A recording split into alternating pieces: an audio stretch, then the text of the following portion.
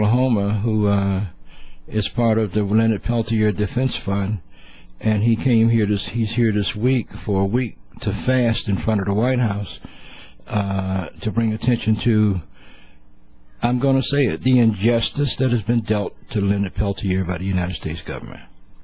So let's get a little music, then we get Ben back on the phone. Yes. I just told everybody who you are and why you're here. Tell us what you're going to be doing, Ben. Well, starting tomorrow, I'm going to do a 7-day fast. You know, it's not a hunger strike, because I'm not here to make demands, but I'm here in hopes that Obama will meet with us as far as the family with Leonard Peltier. Because most everybody knows that he's been incarcerated for over 33 years for something the government admits that they cannot prove he did. And even as recent as his parole hearing in July, we got the word on August 28th that his parole was denied, and they based their denial on that he committed while he's incarcerated and that he had killed these agents and never expressed remorse. All those claims are fraudulent, because we have court records to show that he was acquitted of armed robbery and assault on a correctional officer, which they claim. We also have the court records in which the prosecutor who tried him in his original trial later admitted that he cannot prove who killed the agents. But Leonard was there, so he's just as guilty. And this has been a case that's been going on for more than 33 years. And all this time, you know, we have made a block wall every time we turn around trying to get clemency for Leonard. Clinton was our last hope, and when he left office, he had said he would sign clemency, but, you know, everybody knows he did not do that. And Leonard Peltier has a birthday coming up on September 12th, in which he will turn 65 years old. And a year ago, we made part of our promise to Leonard that we're going to do all that we can to have him home by his birthday. And that doesn't seem like a reality, but that doesn't mean that we quit or slow down. And, you know, we issued this notice to everyone, and our notice was that the Sundance Chief is going to Washington, D.C., and fast for 7 days in hopes of meeting with Obama. And what I'm doing, we're not doing our ceremonial fast in the ways that we do it. This is purely a personal fast of my own.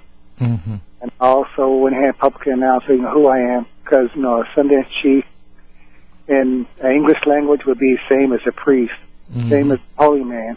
You know, if the Dalai Lama came to ask for a meeting with Obama, I'm sure Obama would grant that.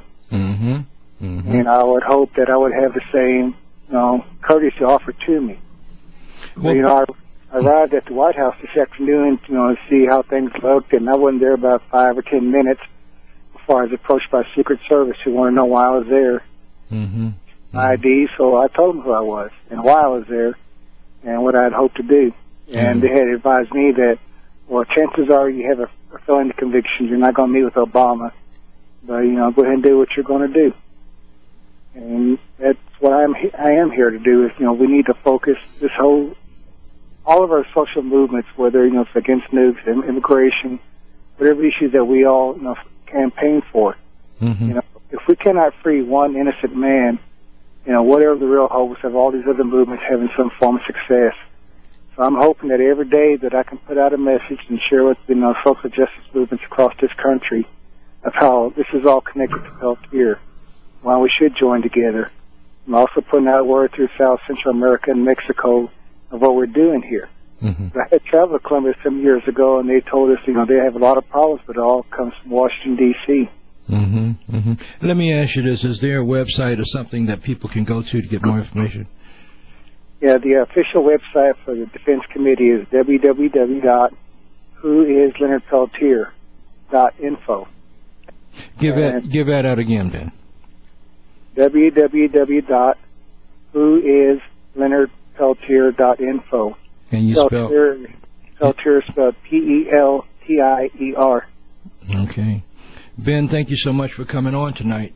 And I'll be following the activities and what's going on along with my staff and a lot of other people that are interested in justice in America. And thank you for coming out here from Oklahoma, Colorado, to do this.